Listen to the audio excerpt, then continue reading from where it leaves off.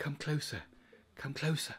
I want to tell you a secret, how you can get a free Linux server in the cloud. Hello there, my name is Gary Sims and this is Gary Explains. Today I want to talk about Oracle Cloud free tier, always free in fact. So if you want to find out more, please let me explain. Now, one of the most useful things you can have in the cloud is a compute instance. So you can run, web servers, you can do compiling, you can do app development, you can run kind of services of any kind of, MQTT services, whatever it is, email services, whatever it is that you want to run up there in a cloud instance. What that really means is Linux running on some kind of virtual machine, which means it's running on a much bigger server and you get a slice of those resources, the CPU time and the memory. Now generally you have to pay for these things and you can get some very, very reasonable offers, just a few dollars, a few euros a month to get you up and running. And if you remember a while back I did do a video on Linode and all of the great things that they offer.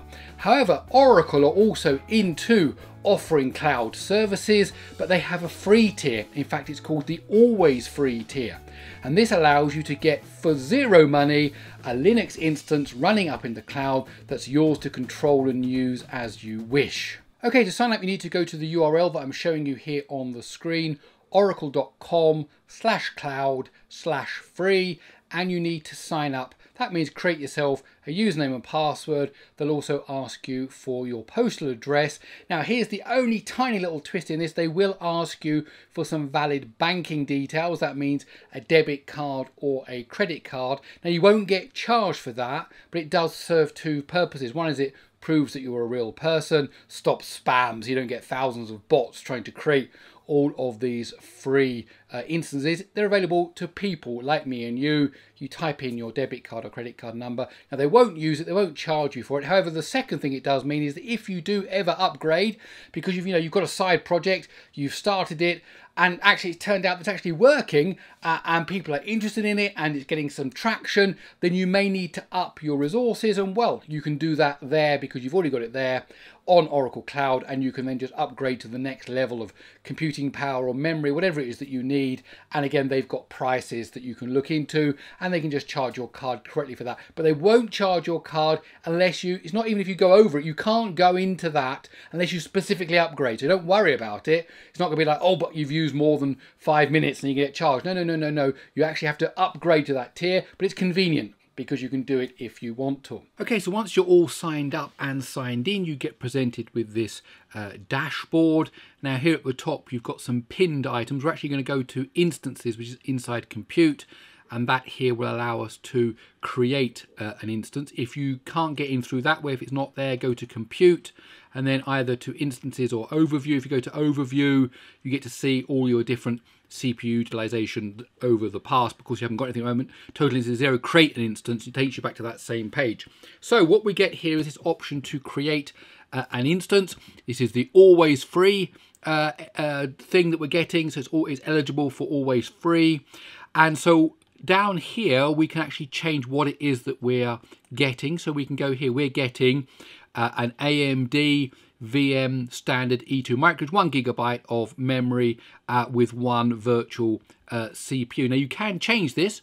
If you go into here, you can actually pick different types of versions of Linux. And for example, if you go to Alma Linux here, you can actually pick to have an AR64 instance. So if you go to there, then this changes here to an Ampere, and there is an advantage to this because you actually get more memory. You've got 6 GB of memory and better network.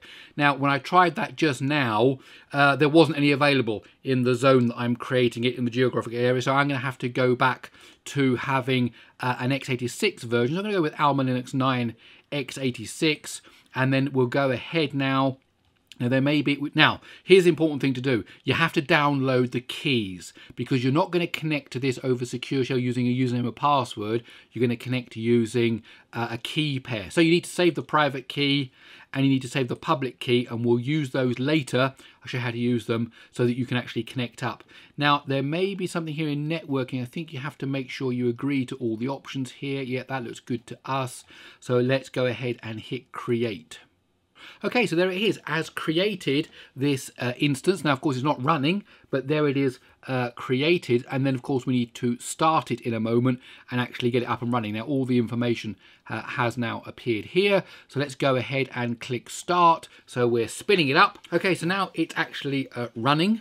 So it tells you here, there's some stuff here. If you don't know how to connect, then it gives you some tutorials information here on how you need to connect. Now, one thing, we're definitely going to need the public IP address, and I'll show you how to connect to it using those keys that we downloaded. Okay, so here we are inside of PowerShell, and the first thing I'm going to do is copy those two keys to my .ssh directory. Let's go into .ssh. Now, I downloaded into the downloads directory. That's what would normally happen when you download something. So what I want to do is do move from the downloads directory. Now it's the SSH key, and it just gives you the date. So it's 2023, it's May, and it was May the 13th. .key to here, that's the one we need to do, and .key.pub to here. Okay, and then we can see them here. I've got other keys in here as well from other things. And what I'm actually going to do, let's go back and get the name of that instance. So this is the instance name here. So I'm just going to copy that so it ties up with the instance name that I'm going to see inside of the Oracle dashboard here. So let's go back to PowerShell. So what I'm going to do is I'm going to move SSH key 202305 13.key to SSH key, and then just that instance name dot key.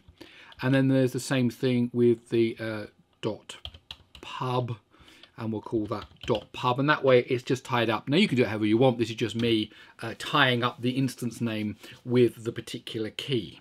Now I said we're going to need that IP address, so we copy the IP address like that. Okay, now we're in the SSH directory. Let's just go back up to the normal directory as if we just kind of logged in. So what you do is this, you say SSH -I, because we're going to be using a particular file to connect, not a username or password. And that, of course, is in the SSH directory, and it's called SSH key instance 2023, and then there's a 1005.key. And if you're connecting to CentOS or an Alba Linux or Oracle Linux, you do OPC as the username, and then and then followed by that IP address. So now we should be able to go ahead and log in. And there we go, it's worked. So now I'm logged into my own free Linux server up in Oracle's cloud. Let's do an ls CPU. There we go, we can see it's running on a 32-core AMD. I've only got one of them, of course. If I type in top here, I can see things running. I've got 1 gig of memory. And so there it is. I can do whatever I want here. Let's do a df -h to see what's mounted. There we go. I've got some disk space. And everything looks absolutely brilliant. So I could write, a quick program. Let's make a source directory, cd source. Now I'm going to use Vim. I've got videos on how you use that here. You could use Nano, you could use something else. Nano's not installed by default. So I'm just going to say hello.w.py. I'm going to write a Python program, press I for insert, print hello from Oracle Cloud for free. Okay, too many E's there. Okay, and that's it. And then we're going to save that. So press escape and then shift ZZ. And now I can type Python 3 hello world. Hello from Oracle Cloud for free. And obviously you can install C compilers, Go, Rust. You've always got Python there already. That you can do whatever you want. And here it is. It's your own free server running. Now, they do have some restrictions. If you leave it running for days and days on end without actually it doing any CPU usage, they'll send you an email saying, hey, I think you need to shut that down. So, of course, you should shut them down. Don't abuse the system. If you're not actually running anything, of course, you could run a web server on here. You could run all kinds of things from here. So what we do is you can shut that down. So let's just go back to the control panel. And here you can see we can stop it, reboot it. There's obviously lots of other things you do. So let's just click stop here. Stopping the instance of shutdown a command. Yes, we want it to do that. We want to shut it. We don't want to force it off. We'll actually just send it to say the shutdown command. So it'll go ahead and it's now shutting it down, and that will stay there. And you can power it up, shut it down, use it however you want. Okay, so there we have it, the Oracle free tier that allows you to have a Linux server free for you to use and develop and test and try out side projects however you want. Please do tell me, what do you think of it? Do you use it? Do you find it useful? Is this the first time you've heard of it and you're going to go and give it a try? I'd love to hear your feedback. Okay, that's it. My name's Gary Sims. This is Gary Explains. I really hope you enjoyed this video. I hope you find it useful. If you did, please do give it a thumbs up. If you like these kind of videos, then I invite you to stick around by subscribing to the channel. Okay, that's it. I'll see you in the next one.